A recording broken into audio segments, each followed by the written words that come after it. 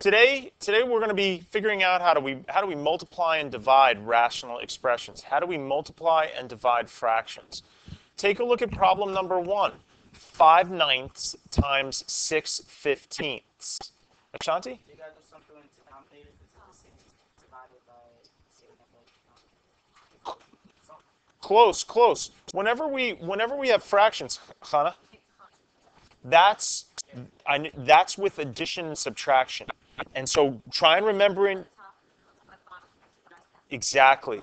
Try and remember this. Try and remember this. Addition and subtraction of fractions is really difficult. Really difficult. Multiplication and division is really easy. So, how do you do these? Top times top, bottom times bottom.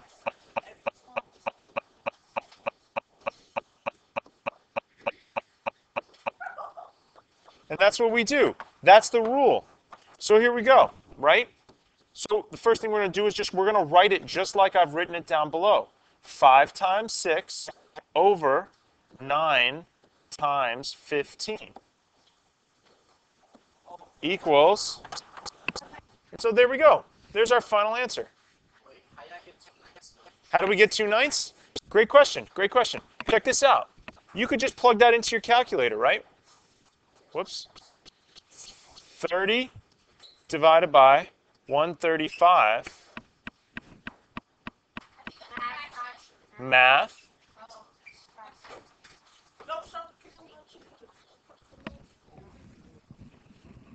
All right. Now we're going to divide two fractions. Okay? Division is just like multiplication. There's just one extra step.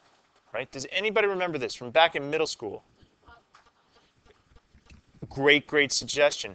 Cross multiplication only takes place if this sign in the middle over here, if instead of a division sign, it's an equal sign. So close. You were just off by one symbol. Nope, division. Let me give you a hint. Keep, change, flip. Yeah, the first step whenever you're dividing two fractions is that you got to keep the first one, you change the sign to multiplication, and you flip the second one. So keep, change, flip. Maybe we should write that down. Keep, change, flip. KCF. I love KCF. Love KCF. And so now, we do our normal thing. Top times top, bottom times bottom. All right, let me do it in steps. Top times top, bottom times bottom.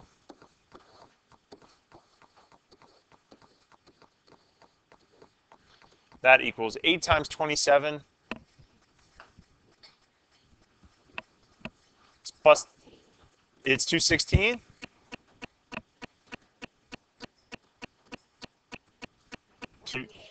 And the bottom's 48. And then could you reduce that for me? What is it? 2, 6, whoops. 9. Okay, hold on. Let me just check and make sure so everybody can see it on the internet. 216 divided by 48 gives me that random number. Math, 9/2, or 9/2. So what do you think? That's easy? Okay. Okay. All right, we're stepping it up a notch. What's the first step? Love that company.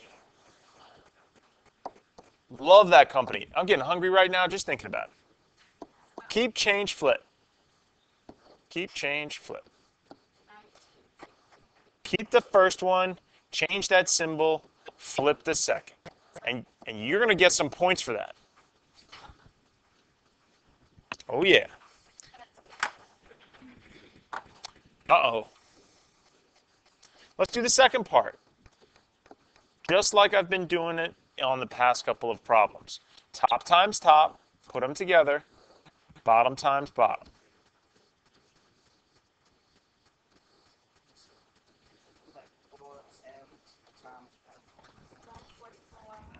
Right? it's 144, and the bottom is 36 to the second.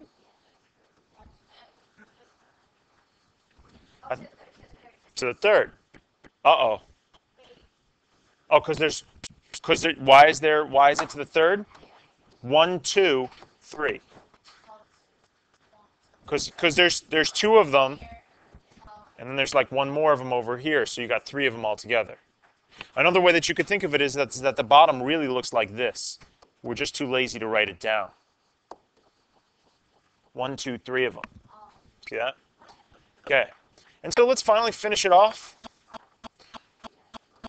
Okay. Remember, we just got done doing this on our quiz. M over m to the third, right? Yeah, and this becomes a squared. So there's only an m squared left in the bottom. Then how much does this reduce down to being? 12. Okay. 36 goes into itself once, goes into 144 4 times. So at the end, it's just 4 over 1m squared.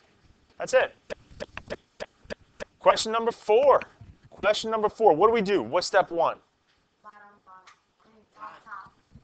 Yeah.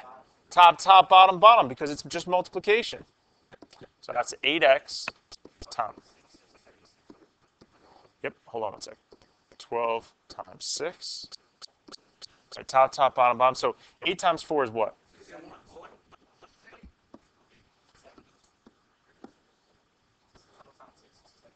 Mm-hmm.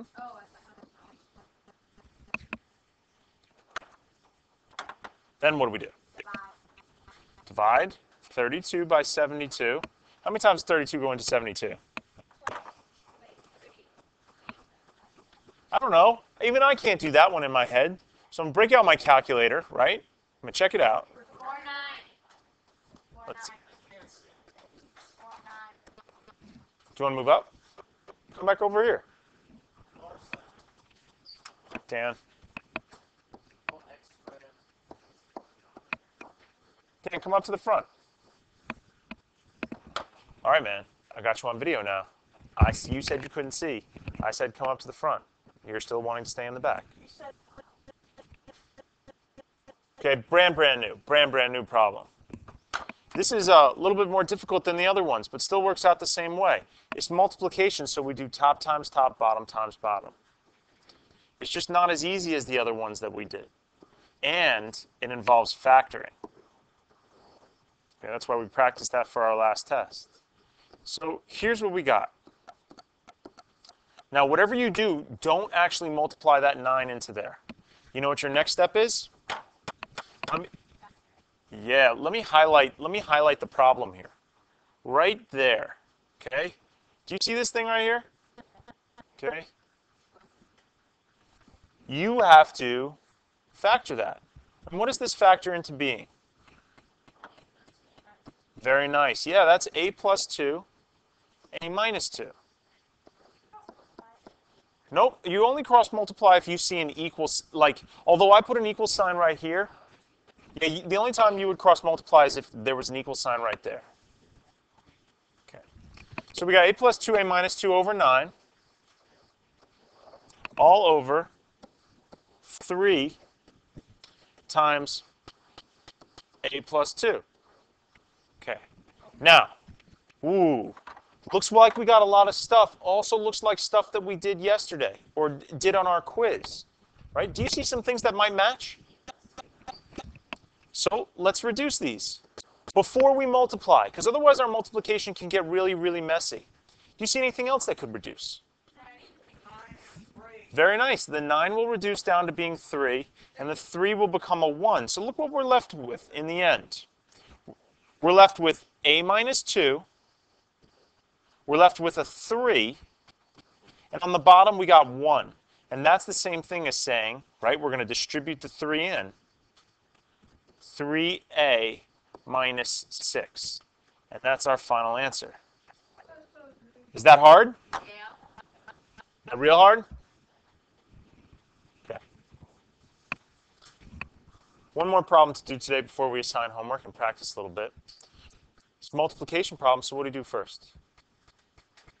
Top, top, top, bottom, bottom, bottom. Excellent. Top times top, bottom times bottom. Top times top,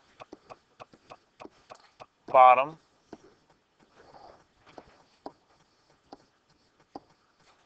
times bottom. Now, let me show you how you know you have to do this next step. First of all, do you see anything that matches? Not yet. Second of all, so you don't see anything that matches, cross that off your list. Do you see anything separated by addition or subtraction? If you see stuff separated by addition or subtraction, it means you're going to have to factor. Whoops. Let me fix that. Just that one, right? Because this one over here is already in its simplest form. What's 4x minus 12 in factored form? What's its, is there a, what, of 4 and 12? Very nice, yeah. And that one's hard to pick out. 4 is the greatest common factor of 4 and 12. So let me just write this out. Now, 4 times what? What happens when we divide 4x by 4? Very nice, yeah, it's x takes away 3. That's what gets filled in there. Let me also highlight something. So do you see this right here? The stuff in yellow, the two things highlighted in yellow are equivalent. All I did was just rewrite 4x minus 12 in factored form. So I haven't changed the fraction. All I've done is written it down a little differently. Let's keep the other stuff on the bottom. So we got 5x squared, and we got x minus 3. So do you see anything that matches now? Very nice, yeah. These two cancel. Do you see anything else that might cancel? Yeah, the x's, right? This x, and I got 2 of them over here, so let's just leave 1 of them. So guess what my final answer is? Ooh, we still have this and we still have this left over. 24 over 5x, because 4 times 6 is 24, and we got 5x left on the bottom. Final answer.